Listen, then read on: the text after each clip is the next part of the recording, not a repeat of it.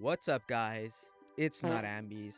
Today I'm doing a video on the Philter Phrend. So I got this idea from Eric Kahn, and the main purpose of this video is to show how discreet it is. So here's a video of the packaging that came in. I think it's pretty discreet. Nothing screams 420 or anything of the nature, completely normal packaging. I'm stressing this in case you live with others or you're not supposed to be chiefing in the house, nothing 420 friendly. So inside the package is the box, not getting too into it. Here we have the filter itself, fits in the palm of the hand.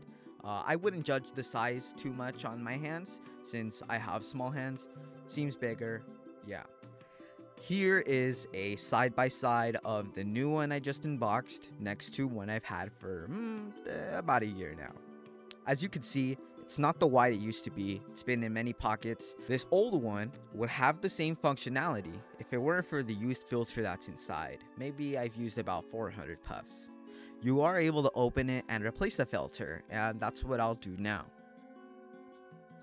So here, I have a pack of 2 for the filters that the Phrend uses. The bag is compostable, and that's one of the selling points that Philter Labs uses. They make everything biodegradable, so you don't have to worry about throwing it away or damn near just throwing it outside. So inside is just the 2 filters, nothing special. Let's take one out and replace the cartridge now.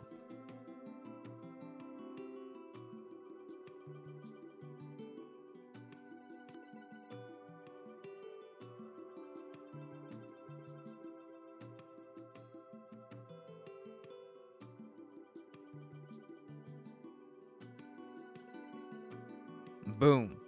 Now that we've replaced the cartridge, even though it looks a little used up, it'll work just as new. So today, I'll be chiefing on this Muhammad. It's Diamond Peaches, and it's from the Diamond Reserve. It was about $30, and it was about $5 more for the live resin than the distillate. So of course, I'm not expecting this to be too crazy or anything. So damn, that low-key took a little bit to open just because I cut my nails and this childproof packaging low-key be adult-proof. But now that we have it open, here is the Muhammad itself. God damn it, the Muhammad itself. So obviously it's like thin like a flash drive, damn near. Looks like a jewel almost if you didn't know what Muhammads were. But yeah, there's the wax in there. This is live resin.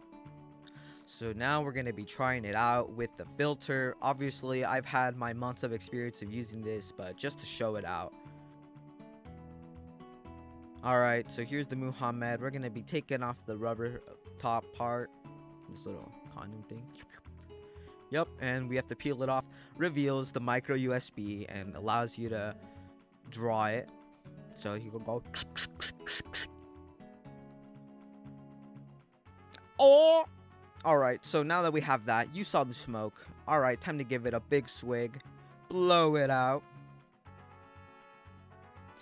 No smoke. No smoke at all. There is no smoke. Boom. Completely. Bam. Wow. That's all you gotta do to use it. Now, one thing I do have to say is that it won't 1000% cover all the smell.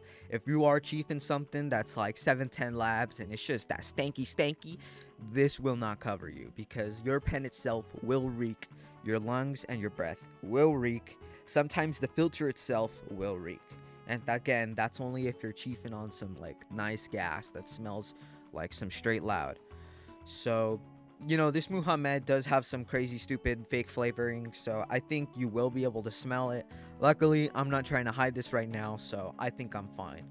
Again, this is a small little device that there's no really gimmicks to it. It's just a small handheld filter, not super big like a sploofy or anything.